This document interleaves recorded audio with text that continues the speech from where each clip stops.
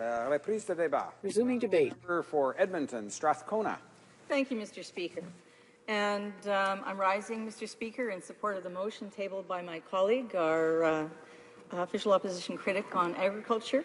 I fully support the call, both for the removal of the minister, the reassignment of the food safety portfolio, and I'll speak to that a bit more, reversing the cuts in the deregulation of the food safety regime, and an independent assessment by the Auditor General of whether or not we're proceeding in a way that will ensure food safety for Canadians. Mr. Speaker, I'd like to start with a quote from a former progressive Conservative Minister of the Environment. And Tom McMillan, when he tabled the first version of the Canadian Environmental Protection Act in this place, he also made an historic decision to table an enforcement and compliance policy. And in making that decision, he transformed the way of doing business for governments across this country, both federal, provincial, and territorial. And when he tabled this enforcement compliance policy, Mr. Speaker, he said, "A good law, however, is not enough. It must be enforced ruthlessly if need be." Well, Mr. Speaker, in no place is that more significant than in the case of food safety. All of those in the House may not be aware, but back in 1997, the decision was made, I think then, by a Liberal government to transfer responsibility for food safety, I believe, from the Health Department to agriculture. So that now the then created Canadian Food Inspection Agency was designated to report to the Minister of Agriculture. And so very clearly, if you look in the legislation, the Minister of Agriculture is the highest authority in all decisions on food safety. The Health Minister, though, did retain responsibility to assess the effectiveness of the CFIA in food safety. And I think it would be fair to suggest, Mr. Speaker, that there was some controversy at the time in that transfer. And it's because of the issue that a number of people have raised in this House previously, and that is that regrettably the Minister of Agriculture retains a conflicting portfolio where he is there to try to promote the food industry of Canada, including its export, and that includes the beef industry. At the same time, he has this other hat that he's supposed to put on from time to time, or at exactly the same time, to protect food safety for Canadians. Now, around at the same time, interestingly, the government made a decision that it removed the regulation of pesticides, the oversight of the use of pesticides by farmers from agriculture, but at the same time put in food safety into agriculture. Mr. Speaker, that may have been the beginning of the problem, and that is why we're sincerely raising this issue today, this motion. We're calling on the government to again look at this and see if it's meeting the needs of Canadians, the safety in their food, and to protect the interests, frankly, of food producers so that their industry is not put at risk. Has this crisis in XL triggered a review? Well, so far it appears not. There's a lot of denial of any kind of problem whatsoever.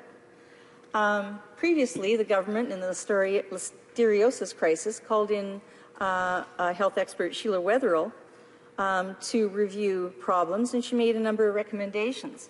Now, interestingly, Mr. Speaker, when we look at Dr. Wetherill's report, she said that coincidental to the events that led to the 2008 outbreak of listeriosis, a new federal meat inspection system, the compliance verification system, was introduced.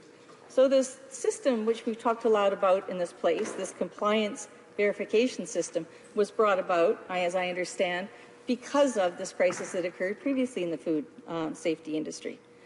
But Dr. Wetherill added, what we were told of gaps in the compliance verification system design and implementation in the ongoing management and delivery of that system. And those deficiencies, she said, are noteworthy because inspection requirements can only be as strong as the regulatory policies and standards against which compliance is verified. She then goes on, Mr. Speaker, to raise a number of concerns, including a number of sources had said that the lack of staff was a major constraint, as was the pressure of time. Well, I think, Mr. Speaker, those are certainly two factors that we've seen raised repeatedly during the time of this crisis with food safety in XL Foods.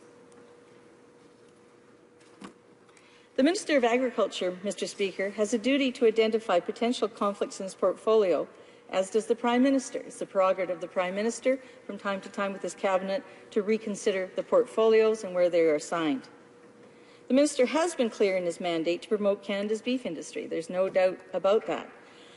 But in failing in his parallel mandate to ensure food safety, surely he has put that very beef industry at risk. Why is there a need for an independent review, Mr. Speaker? The government saw the need to bring in Dr. Wetherill, as has been mentioned here, in listeriosis. Why not then, is there not the need, when this is the largest food recall in the history of this country, why then does it not appear logical to this government? One would have thought they just would stand up and say, my goodness, we've got an even greater problem this time. Perhaps we should take a second look at our system and retake a look at the weather report. Have we acted appropriately? Let's talk to the food industry. Let's talk to the public. Let's talk to the union and the workers. It is important to remind this place of the name of the agency, Mr. Speaker. It is the Canadian Food Inspection Agency. Why do I point that out, Mr. Speaker? Because what has happened is this government has chosen to replace an enforcement and compliance regime, which is common in all the other agencies at the federal level and across the provinces and territories of this country, and frankly, Mr. Speaker, from my experience, across nations of the world. They have replaced the enforcement compliance policy, which would normally direct the role of the government agency. They've replaced that what's called a compliance verification system. Well, generally speaking, Mr. Speaker, a compliance verification system is a system that is applied by the industry being regulated. In other words, their role is to comply with the law, and therefore they put in place a compliance verification system. So let's be clear, Mr. Speaker. The government's job is to establish the food safety rules and to enforce them, and the government's job is also to ensure that they protect the public. The industry's job is to comply with the law, including training all their workers to ensure the capacity to comply and taking timely action to prevent harm. Well, as I mentioned, Mr. Speaker, beginning in the mid-1980s, previous federal governments moved to improve the way that they actually enforce the law.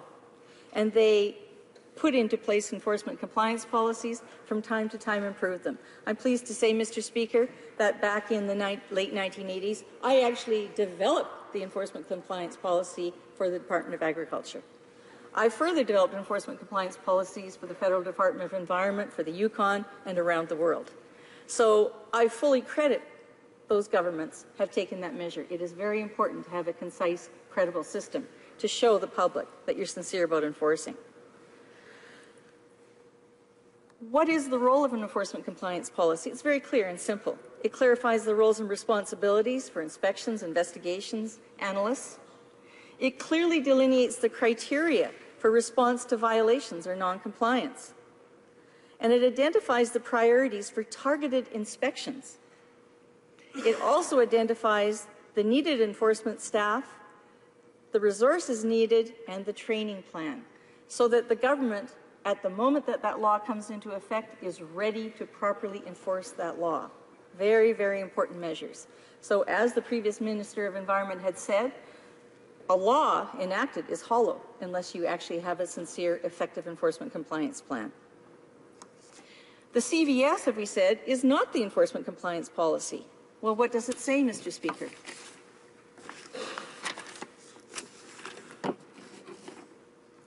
It says that inspectors shall divide their time between assessing establishments' safety assurance programs and conducting on-site inspections. It also says that compliance is normally achieved through cooperation with the plant operator. So already, Mr. Speaker, we're getting an idea of the direction that this government is going down. No longer is it believing that it actually is the role of the Canadian Food Inspection Agency to inspect and enforce the law. The enforcement compliance policy actually had criteria set out for which enforcement action to bring, and that was based on harm, the history of that operation, and the intent. And Mr. Speaker, if we look at the situation here and we look at the past record of that operation, surely that warranted some kind of strict enforcement action. To date, Mr. Speaker, We don't have any knowledge of any enforcement action whatsoever taken. They did finally, eventually, withdraw the license, but we're waiting to hear what kind of enforcement action will be taken. Will it be a monetary penalty, the maximum of which is $15,000 for a serious, significant violation? Or will they be referring for prosecution? So, Mr. Speaker, again, I just wish to reiterate that it is just as important. This government is saying they've solved all the problems. They are tabling a new improved law in this place. We've waited a long time for that law to come. I would encourage that this government, Mr. Speaker, table in this House an enforcement compliance policy for review by this place and the public. Thank you. Questions and comments. The Honourable Parliamentary Secretary to the Minister of Agriculture. Thank you very much, Mr. Speaker. I just want to comment on the fact that she was saying that the government hasn't done much. We have Bill S11 right here in Parliament. The opposition has the opportunity to move that bill to committee, where it can be studied thoroughly by the Agriculture Committee. If the opposition wants to propose amendments, they can do so clause by clause at the Agriculture Committee. And yet they're holding it here in Parliament. So, Mr. Speaker, really two questions. Has she read Bill S11 so she sees what important measures there are regarding food safety and CFIA regulatory powers within that act? And secondly, why will she not allow it to go to committee in the shortest time possible so that we can move this through Parliament? Honourable Member for Edmonton-Strathcona. Thank you, Mr. Speaker. Well, I don't think the public are seeing any credibility in this move. They know that this problem has been going on for quite some time. This government has been in power for, what, 6 years? And now they are bringing forward an improved, supposedly, food safety law. I've taken a look at that law, Mr. Speaker, and I can't see a lot except for an increase in the potential penalty if someone is prosecuted. And what I'm putting to this government is, we don't even see any basic enforcement action, let alone moving towards prosecution. A law which proposes higher penalties is hollow unless there is sincerity and commitment in this government to support its enforcement agency to be pulled away and separated from this relationship tied to the industry, to separate them out, make them independent, and allow them to enforce the law no matter what it is. Questions and comments. The Honourable Member for Winnipeg North. Thank you, Mr. Speaker. I think that we need to put it in the perspective of that this is indeed the largest single most significant size in terms of a recall of a food product in the history of Canada, from what I understand. And there is no doubt that the government has not been forthright and transparent in regards to reporting it to the public, and their actions have been questioned to date. And my question to the member is, and I appreciate her comments in regards to the history back in the 90s of bringing forward the Canadian Food Inspection Agency, but my question to the member is, does she believe that the government is adequately resourcing the Canadian Food Inspection Agency to ensure that they have the hands-on in order to ensure the quality of the product that our consumers are going to be consuming, and to protect the integrity of our industries, in particular in the prairies regarding beef? The Honourable Member for Edmonton-Strathcona. Mr. Speaker, I'd like to thank the Honourable Member for his question. Regrettably, I cannot in all sincerity give him an easy answer, and that is precisely why we called for an independent review by the Auditor General. We've asked repeatedly, where exactly have these supposed new inspectors been assigned? And it becomes increasingly apparent that these so-called 600 or 700 new inspectors are simply replacing the 600 or 700 that were there before and are assigned to other duties. As I mentioned, Mr. Speaker, in a framework for effective enforcement of a critical law such as food safety, you need a whole framework. So we need the government, first of all, to give us that framework. How many inspectors are needed to ensure food safety in these operations? What kind of resources do they need? And what kind of training have they been provided?